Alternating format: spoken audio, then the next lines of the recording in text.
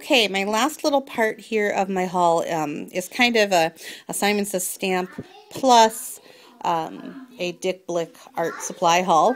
I did get this Gamasol, what did they call it exactly?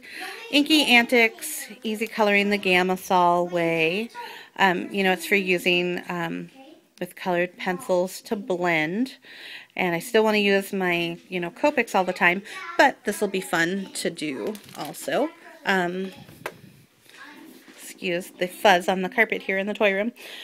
Kids are in here all the time, which they seem to be full of crumbs and noise. No, crumbs, noise, and fuzz constantly.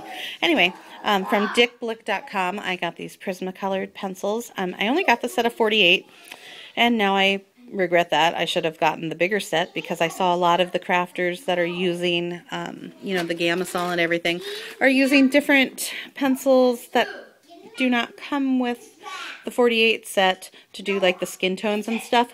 So I did place another Dick Blick order that I should get tomorrow. That'll kind of fill in the holes of my 48 set, and then I should be all good to go. But anyway, that was my haul. Thank you for putting up with all these videos, and hope to show you some things I create soon. Thanks.